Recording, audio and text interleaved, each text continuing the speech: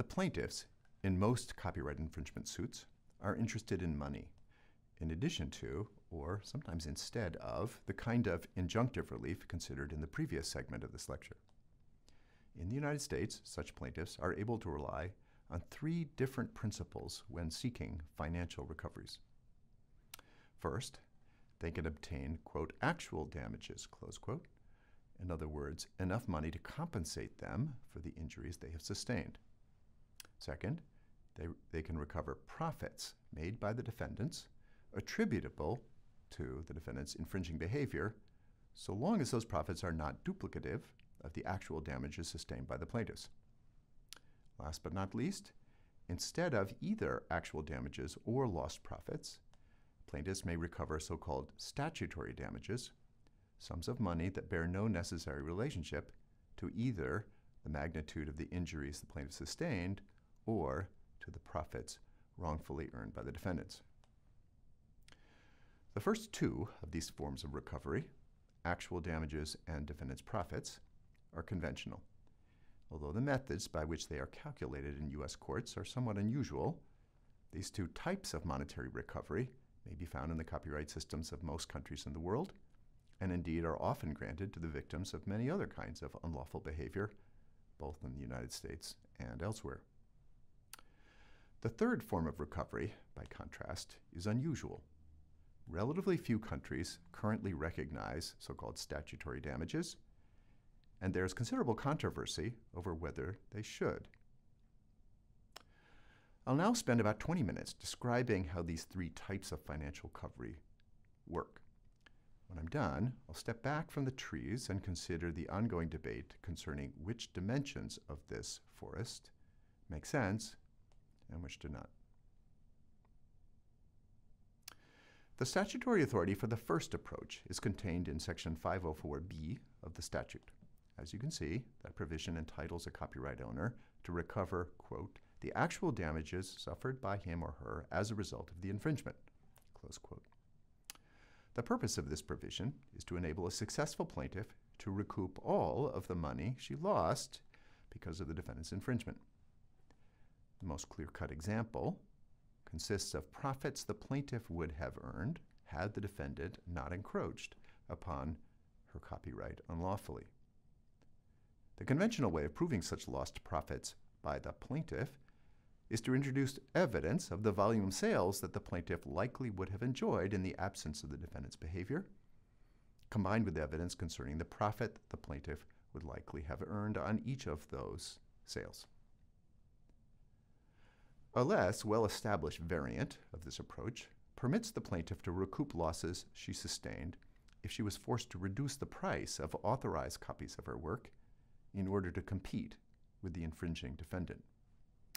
This component of actual damages certainly makes sense as a matter of theory, but case law support for it is thin. A recent addition to the set of types of actual damages is the so-called value of use theory.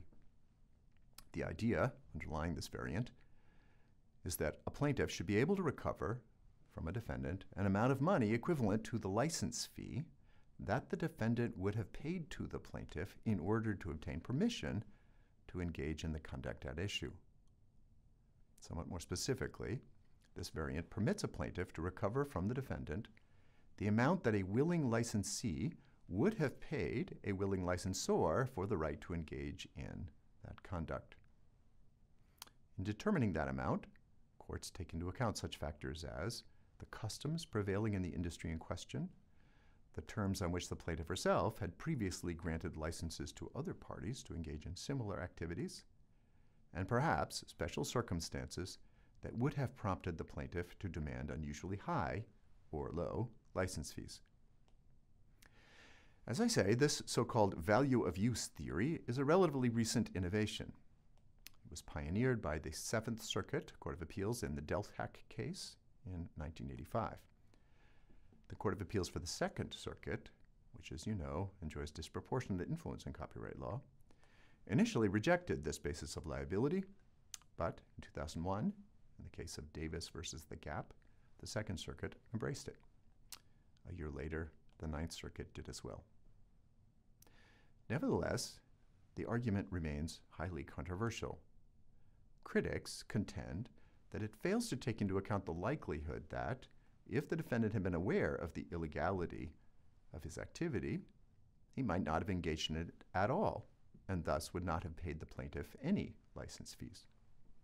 In short, the critics argue, this theory gives the plaintiff a windfall. Finally, some courts have been willing to allow plaintiffs to recover under the heading of actual damages sums of money necessary to compensate them for what might be described as indirect or collateral injuries.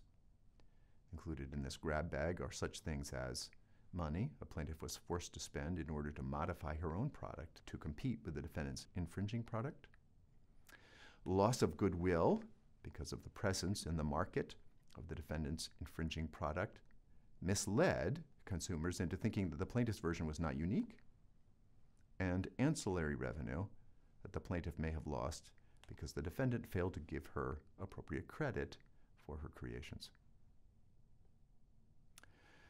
Either the plaintiff or the defendant may insist that these issues be resolved by a jury rather than by the trial judge. The way in which burdens of proof are allocated at trial is that the plaintiff bears the initial burden of showing a reasonable probability that there's a causal connection between the defendant's infringing activities and the plaintiff's injuries. The defendant then has an opportunity to rebut those assertions. If he fails to do so, the plaintiff is entitled to recover. The statutory basis of the plaintiff's right to recover the defendant's profits is also contained in Section 504B. As you can see, that provision indicates that a copyright owner is entitled to recover, quote, any profits of the infringer that are attributable to the infringement and are not taken into account in computing actual damages. The last clause in this sentence prevents a plaintiff from using this device to achieve a double recovery. In other words, any profit the defendant reaped that derived from sales diverted from the plaintiff must be excluded from the plaintiff's recovery under this theory because they have already been taken into account under the heading of actual damages. As a practical matter, this exclusion means that the opportunity to recover defendant's profits is most beneficial to plaintiffs in two situations. First, where there are more than two competitors in the relevant market, and thus that the defendant's profits were diverted not just from the plaintiff, but also from a third party. Second, where the defendant has a much larger business than the plaintiff, and thus was able to sell many more products than the plaintiff could have done. Burdens of proof under this heading are allocated as follows. The plaintiff must introduce evidence of the defendant's gross revenues. The statute, as you can see, does not require the plaintiff to show that the revenue at issue is attributable to the defendant's unlawful behavior, but the courts have added that important qualification to the plaintiff's burden. So, what kinds of revenues count under this standard?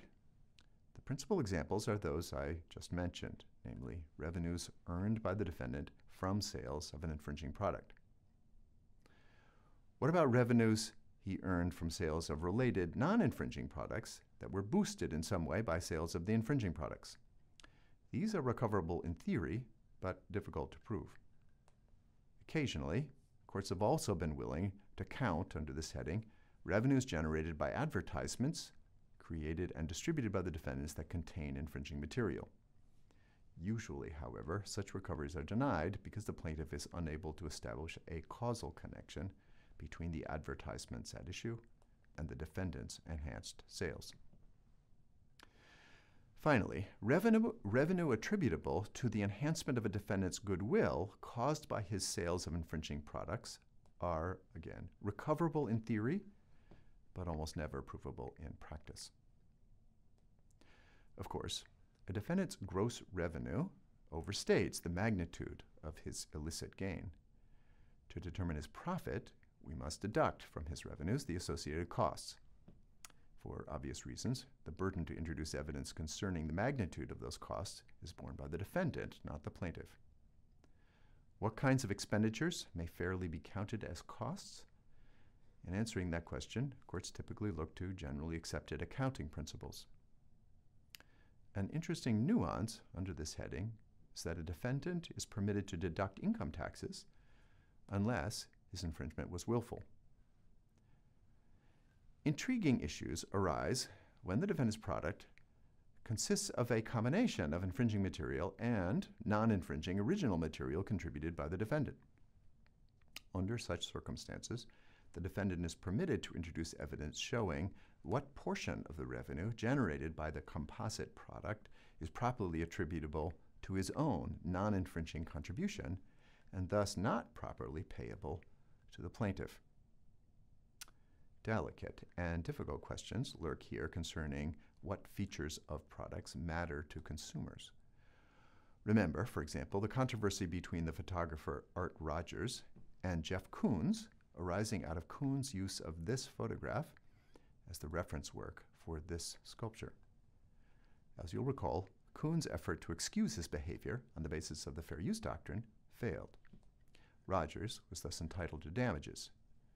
Included in the sum to which Rogers was entitled was the profit that Koons earned as a result of his infringement. Koons made a lot of money by selling copies of his sculpture. Specifically, 3 of the 4 copies he made were sold to collectors for a total sum of $367,000. A substantial portion of that sum represented profit. Koons argued, plausibly, that much of the profit was attributable to his own creative contributions, not to the value he derived from Rogers' photos.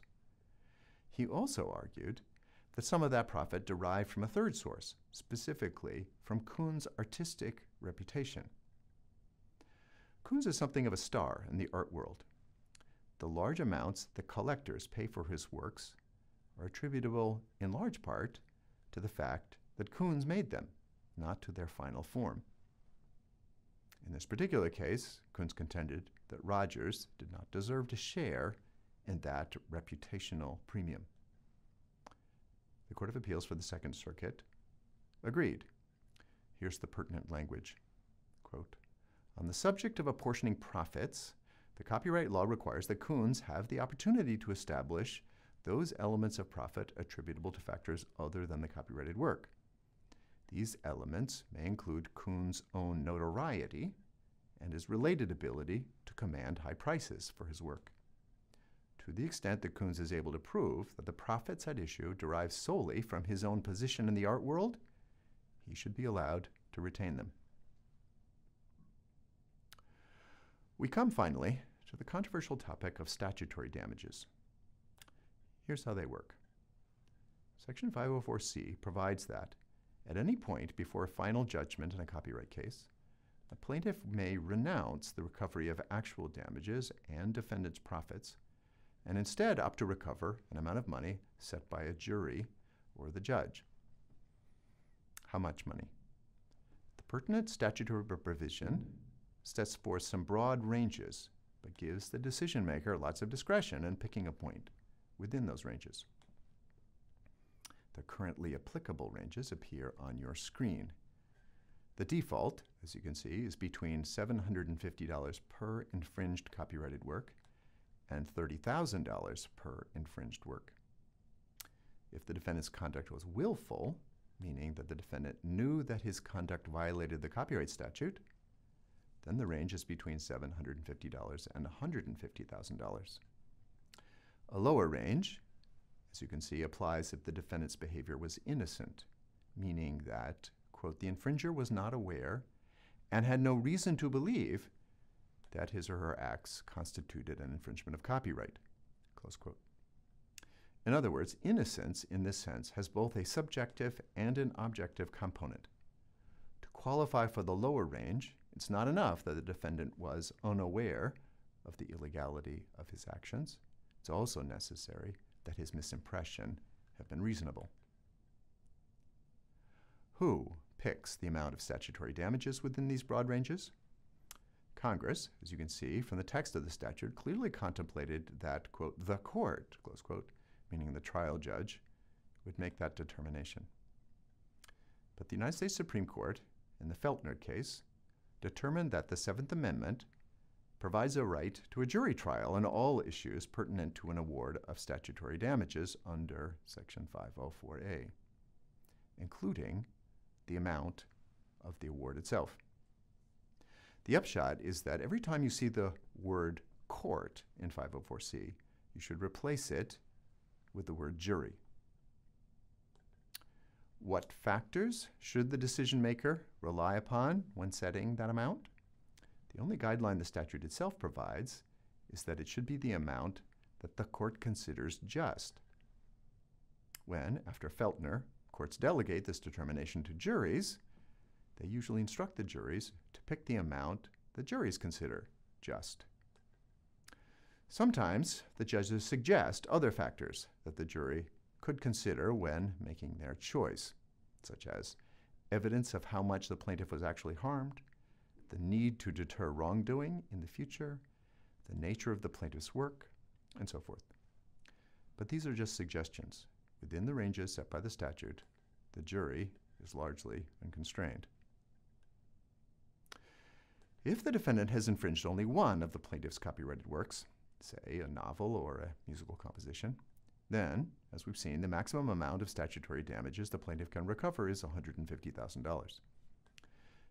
But if the plaintiff has infringed two of the plaintiff's works, the amount doubles. If three, it triples, and so forth. The key variable, to repeat, is not the number of occasions on which the defendant has engaged in an infringement, it's the number of works he has infringed. In some cases, that number is not obvious. For example, if I rip a CD containing 12 sound recordings, have I infringed one work or 12? For obvious reasons, it makes a big difference.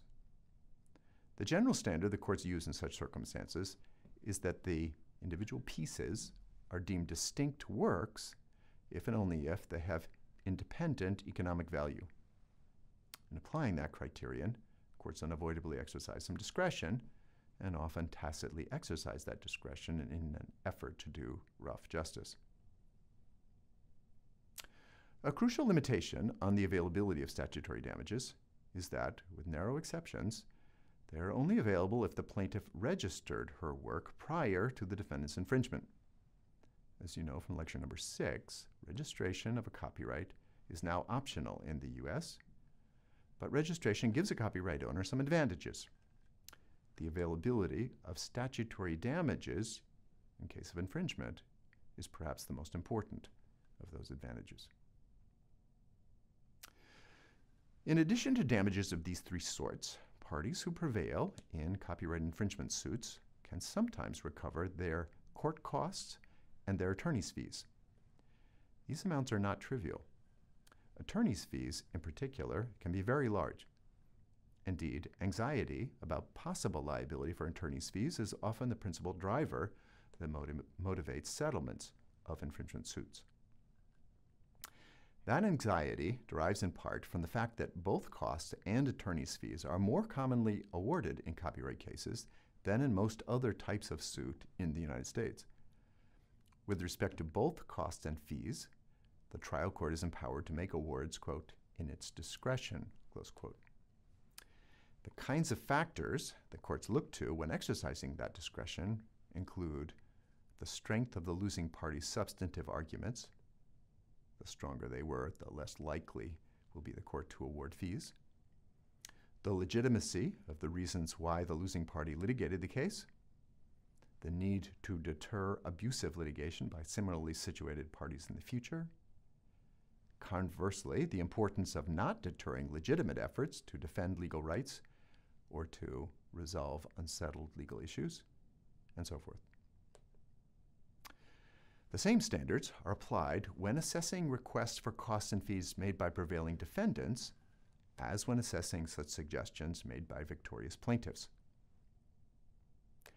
An intriguing variation on these themes, suggested by Judge Posner in the Gonzalez case, is that a judge should be more willing to award attorney's fees, particularly when the defendant's behavior was willful, if the magnitude of the compensatory or statutory damages that the plaintiff could collect is modest, and thus, unless the plaintiff could recover such fees, she might be disinclined to assert her rights. Finally, it should be emphasized that attorney's fees, like statutory damages, are only available to copyright owners who registered their works prior to the infringement. This reinforces the incentive I mentioned a minute ago to register one's works.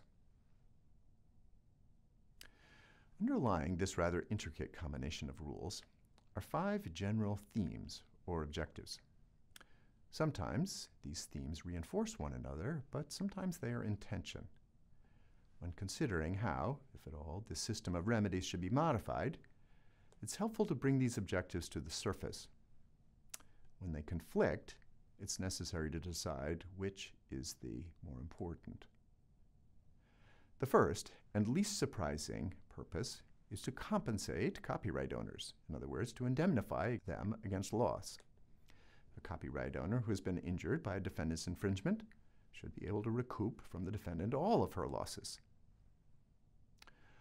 All 4 of the general theories of copyright law we have considered in this lecture series provide support for this first objective.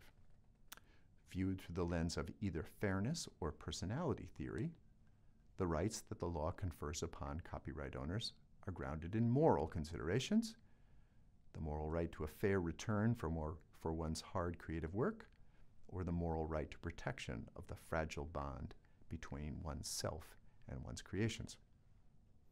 Fidelity to those moral considerations requires, at a minimum, that copyright owners not suffer uncompensated injuries when their legal rights are abridged. Viewed through the lens of either welfare or cultural theory, the rights that the law accords authors and artists are designed to induce them to behave in ways that will advance some larger goal: generating and disseminating works that will advance net social welfare or will foster a rich and stimulating culture. Authors and artists will not be so induced if they are exposed to uncompensated abridgments of their rights. So, as to this first point, there's not much controversy. The second of the objectives is the prevention of unjust enrichment. We don't want infringers to profit from their wrongdoing, even if copyright owners do not suffer thereby. This is a very common sentiment, not just in copyright law, but in other fields as well. It looms large in contract law, for example. But despite its ubiquity, it's harder to justify and harder to connect convincingly to the general theories upon which copyright law rests.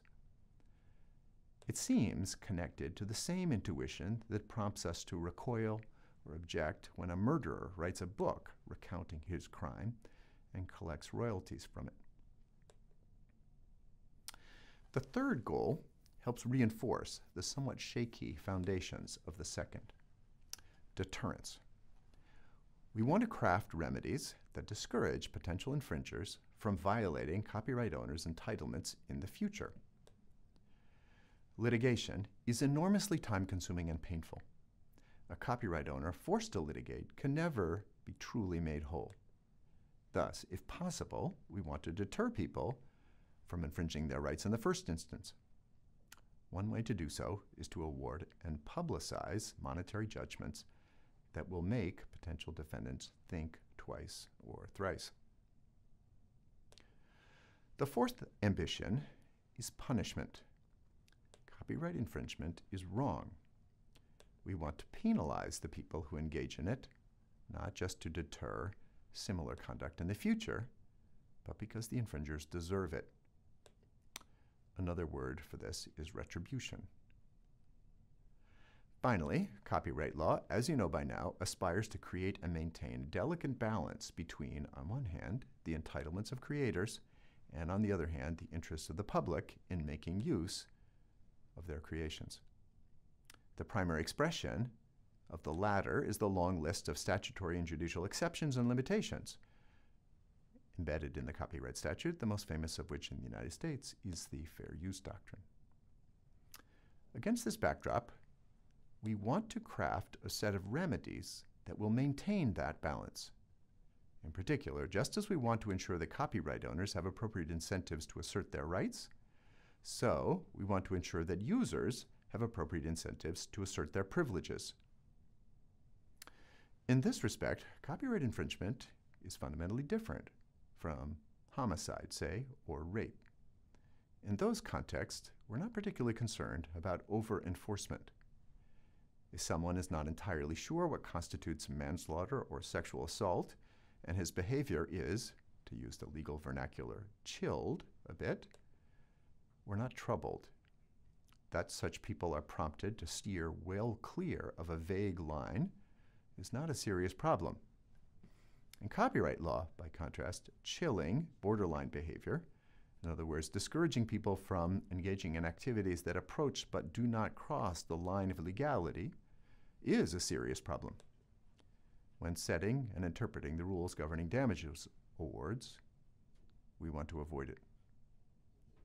By now, the reason why these goals sometimes conflict should be clear. Goal number 3, and even more so, goal number 4, sometimes counsel larger awards than is optimal from the standpoint of goal number 5. The context in which these considerations are currently most salient is statutory damages. Most countries in the world do not currently permit copyright owners to recover statutory damages. A thorough analysis of the law of each nation in this regard can be found in a forthcoming article by Pam Samuelson, Tara Wheatland, and Phil Hill. Phil, as I think you know, is one of the teaching fellows in the edX course for which these lectures were in part prepared. The authors of that study demonstrate that only 24 of the 177 member states in the World Intellectual Property Organization currently allow recovery of statutory damages, and very few of the countries that do have such regimes also have copyright-based industries comparable in size and health to those in the United States. The U.S. is currently trying to change the state of affairs. Its diplomatic representatives are using various levers to try to induce other nations to adopt systems that resemble the system in force in the U.S. Why? Primarily because U.S.-based organizations representing at least some copyright owners have asked them to do so. Critics of this initiative make 3 arguments. First, many countries, unlike the United States, regard punishment of offenders as an inappropriate function of civil damage awards. Punishment, they believe, should be left to the criminal law, to which we'll return in the last segment of this lecture. The reason why this is relevant is that over time, the U.S. system of statutory damages has gradually taken on an ever more punitive role. Originally adopted primarily as a mechanism to provide compensation for copyright owners who have trouble proving the magnitude of the injuries they suffer, it now works in large part to penalize infringers. Many observers, especially outside the U.S., think that that's not a role for private lawsuits.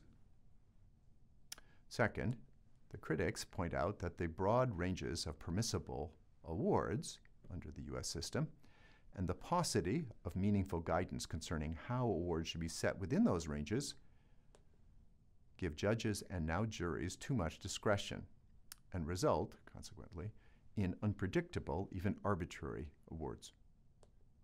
Uncertainty of this sort is especially threatening to the delicate balance between private rights and the public interest. Third and finally, some critics point out that the statutory damage system generates perverse results when applied in situations in which a defendant infringes a large number of works, each of which has only modest economic value. Because, as we have seen, copyright owners are permitted to recover statutory damages for each work, the result is to enable them to recover amounts that dwarf the injuries that the copyright owners actually suffer. The context in which this unanticipated problem has proven especially serious has been file sharing. The large majority of the individual defendants who have been sued by the record companies for unlawfully copying and redistributing sound recordings through file sharing networks have settled the claims for modest amounts of money. But the few defendants who have not settled have incurred enormous awards. Jamie Thomas Rassett, for example, was found to have infringed the copyrights in 12 recordings, and after a series of 3 trials, ended up, as you can see, with a damage award of $222,000. Joel Tenenbaum was found to have willfully violated the copyrights in 30 recordings and ended up with a damage award of $675,000. In both of those cases, the trial judges balked at the magnitude of the jury's awards. In both instances, the judges concluded that the awards were so large as to violate the federal Constitution. In both instances, however, the Court of Appeals reversed, although the grounds on which the 2 courts of appeals did so differed. In the Thomas Rassid case, the Eighth Circuit rejected the defendant's constitutional argument on the following ground. Applying the Williams standard, we conclude that an award of $9,250 per each of the 24 works is not so severe and oppressive as to be wholly disproportionate to the offense and obviously unreasonable. Congress, exercising its wide latitude of discretion, set a statutory damages range for willful copyright infringement of $750,000 to $150,000 per infringed work. The award here is toward the lower end of this broad range. As in Williams, the interest of the public, the numberless opportunities for committing the offense, and the need for securing uniform adherence to federal law support the constitutionality of the award. In the Tenenbaum case, the First Circuit concluded that the trial judge should have avoided the constitutional question. However, in so ruling, the First Circuit strongly intimated that, like the Eighth Circuit, it believed the Constitution had not been violated. In both of these cases, the United States Supreme Court declined to review the Court of Appeals decision. As a result, we do not yet have a conclusive answer concerning the constitutionality of such applications of the statutory damage regime. And we're not likely to get a conclusive declaration in the near future. The net result is that the struggle over statutory damages will continue in the political arena. Reformers in the United States will seek to curb them. Skeptics in other countries will likely continue to resist them or, more modestly, to discipline statutory damages with guidelines more precise than the vague standards used in the U.S. By contrast, representatives of copyright-based industries in the United States will continue to defend statutory damages and argue for the adoption of the U.S. model elsewhere. How this struggle will end remains to be seen.